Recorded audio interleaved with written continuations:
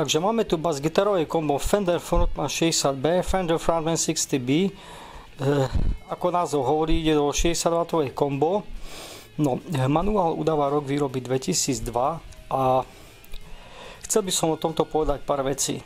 Toto kombo som našiel v inzerátoch u nás asi pred 3 mesiacmi a nakoľko sa mi zapáčilo a cena bola veľmi priaznivá, tak hovorím, nájdem si o tom nejaké info a uvidíme, tak by som to aj kúpil. No.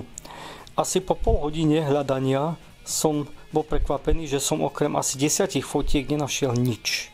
Absolútne žiadne info, len 2 krátke recenzie niekde na amerických stránkach. Ináč to veľmi chválili. Inak nič na stránkach Fender, nič, ako keby to prakticky neexistovalo. Akurát som našiel asi 3 alebo 4 inzeráty vo svete, že sa to kedysi predávalo, ale momentálne v čase, keď tento inzerát bol u nás, žiadne som nenašiel vo svete jeden jediný kus na predaj. Čo tým chcem povedať? Fender Frontman je u nás séria dosť známa, ale sú G-čka, gitarové. Človek by predpokladal, že tým pádom aj tieto bas-gitarové budú proste bežné, ale zrejme nie sú. Neviem z akého dôvodu, nie v čase, keď sa vyrábali, ale či sa ich vyrobilo málo, ale dnes proste na to nenarazíte. Okrem tohto komba som našiel jedno jediné ešte 25B a takisto len 1-2 zmienky o tom a nič, žiadne info, pár fotiek na internete, na YouTube není jedno jediné video, ani 25 ani 60 bas-gitarové kombo. Takže takto vyzerá, že to kombo je proste vzácne. Neviem ako dlho sa to vyrábalo, ale aká je dnes proste móda, alebo proste posledných 15 rokov móda minimálne, 20, tak typujem, že keď sa to robilo 2002, tak sa to mohlo robiť nejaké 3-4 roky a dosť. A sa išlo na iný model. Ja som druhý majiteľ tohto, chlapík, čo mi to predal, Bratislavčan, povedal, že to kúpil v Blave v roku tak 2002-2003. No. Takže takto. Kombo je v veľmi slušnom stave, v podstate v bezchybnom stave a no, toto by asi bol na úvod dosť a ideme na test. Takže okolo toho niečo rozprávať klasicky. Pasívna basa, aktívna basa, tlačítko mid-notch, to znamená potlačať to stredné frekvencie, keď chcete slapovať, hlasitosť, basy, nižšie stredy, vyššie stredy, výšky, aux-in, externý zvukový zdroj signálu, keď chcete treba cvičiť, preamp out, preamp in, to znamená efektová slučka, effect loop, headphones, sluchatka a line out, to znamená, že to proste výstup, zvukový výstup do mixu alebo na nahrávanie a klasický power. Fajn, tak si to zapneme a niečo na to zahrám.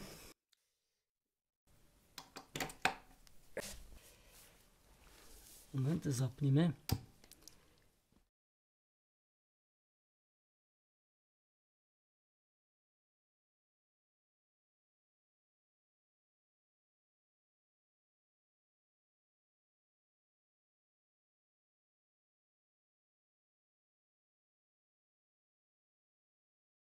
Takže toto vyzerá byť úplne prvá recenzia, videorecenzia na internete toho kombána. Takže ideme na túto vecičku. Nahrávame s touto vecičkou, hej. Top zvučanie, bohužiaľ, efektová zemná slučka, s tým nie urobiť vôbec nič. Trápi sa tu s tým pár rokov, absolútne nič. Hej. Sú to single coil snímače, citlivé a berú mi všetok bordel tu nás zo siete, z internetu, z žiaroviek. Proste s tým neurobím nič. No. Respektíve ja s tým neurobím nič. No, oba snímače sú na plno, tak.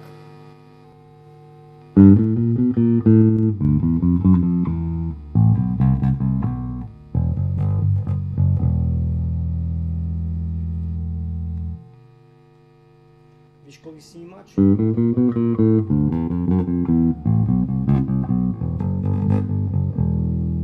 Dobre, to budem skúšať potom.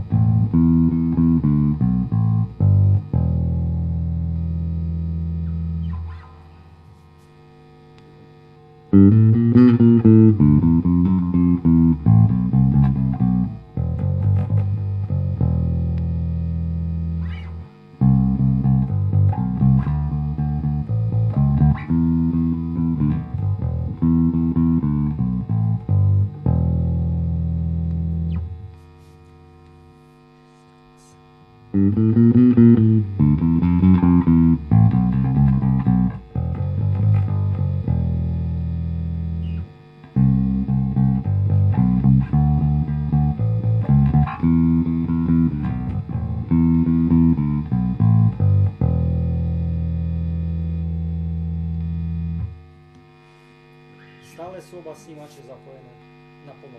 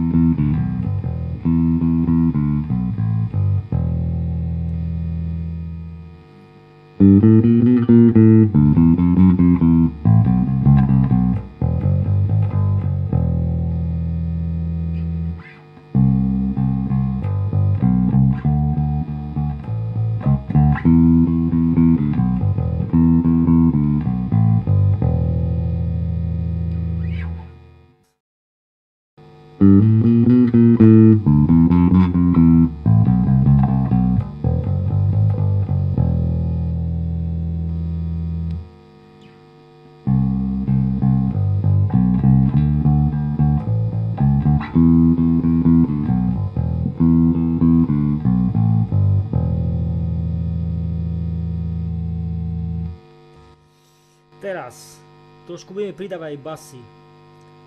Hlasitosť je stále na trojke, to sa meniť nebude.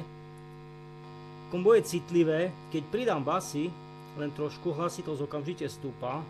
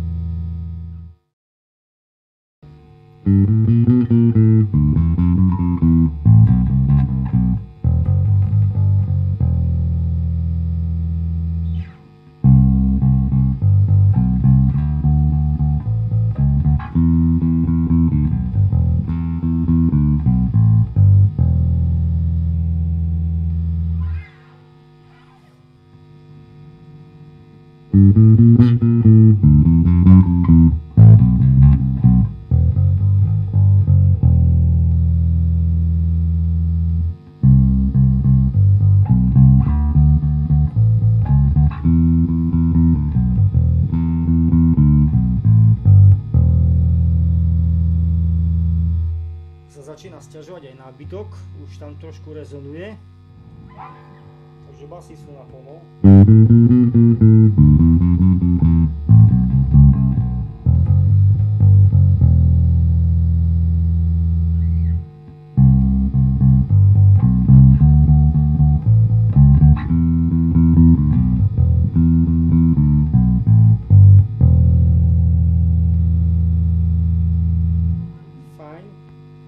Teraz dám moje obľúbené nastavenie, nemám rád veľké basy.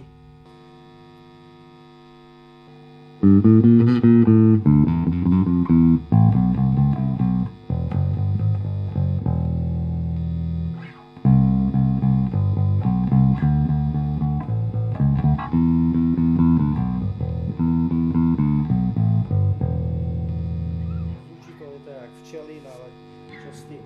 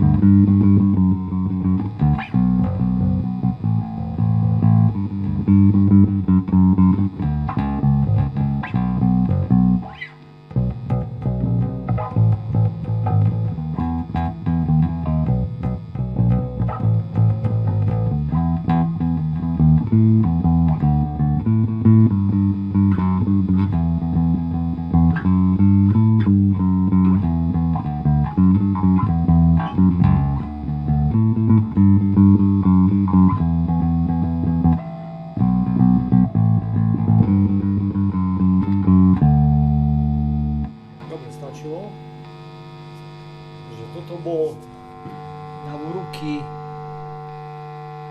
Rick.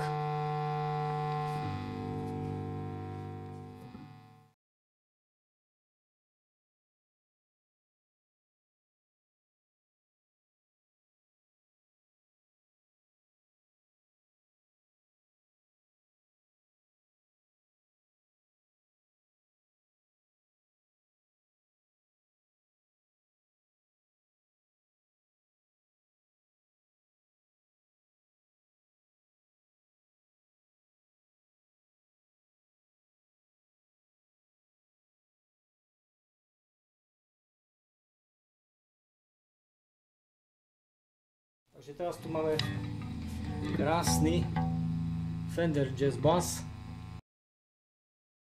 japonský, 1962 riejší, to znamená, že obnovený model, 62 ročník, rok výroby 94-95. Veľmi vzácny nástroj v našich končinách a možno, že dnes už aj vo svete. Možno viete, pokiaľ mám dobré informácie, tak Fender Japan v marci 2015 skončil a podľa článkov z netu na blogoch, čo som čítal, tak vlastne tieto japonské Fender nové už nekúpite v obchode ani v Japonsku, len použité. No a o ľavú ruku ich ani nehovorím, hej. Takže takto. Dobre, takže ideme znova. Tie isté nastavené budú ako mali. Všimte si jej. Oba snímače sú na plno. Žiadny zúkot. Toto je kobylkový snímač, toto je snímač pri krku a keď dáme obidva na plno, sú zapojené tak, že sa správajú, keď sú obidva zapojené rovnako, nemusia byť na plno len rovnako, v rovnakej pole, obidve ponťáky, tak ako humbucker. Takže sa ten bordel tam zruší. No, takže ideme na to.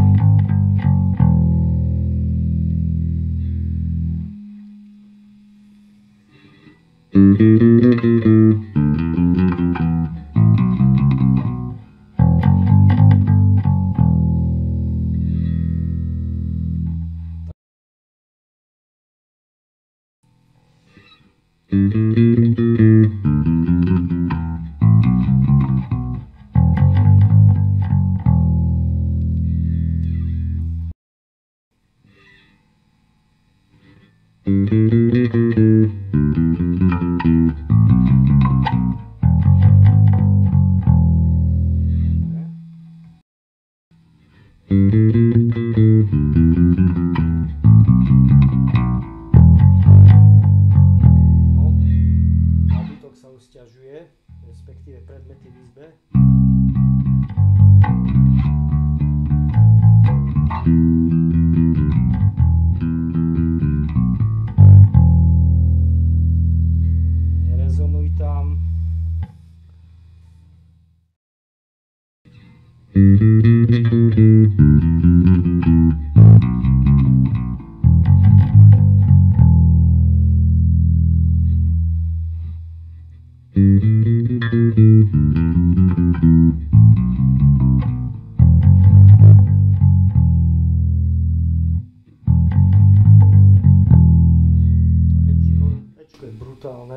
tam sa rig nechytá, treba uznať. Aj keby som rika za jazz bass nikdy nevymenil, keby som si mal iba jednu gitaru, ale čo sa týka Ečka a basov, tak ako spotky, furt mi je z toho mena smiešné, lebo si predstaviť potom niečo iné. Spotky má proste jazz bassa jednoznačne lepšie ako rig, kvôli tomu aj Geddy Lee vymenil rika za jazz bass, keď medzi albumami Permanent Waves a Moving Pictures vzal svojho starého $200, čo kúpil v záložni v 73.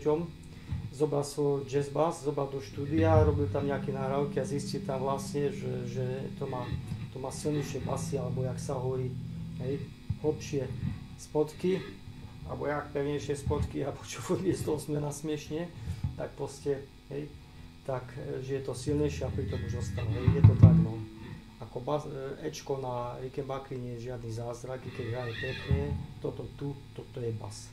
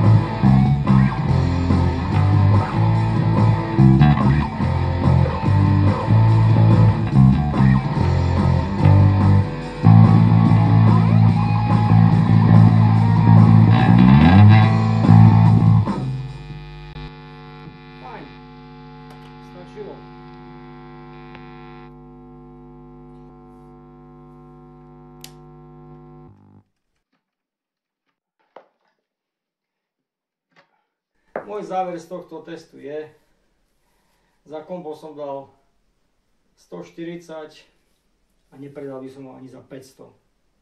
Je asi povedané všetko.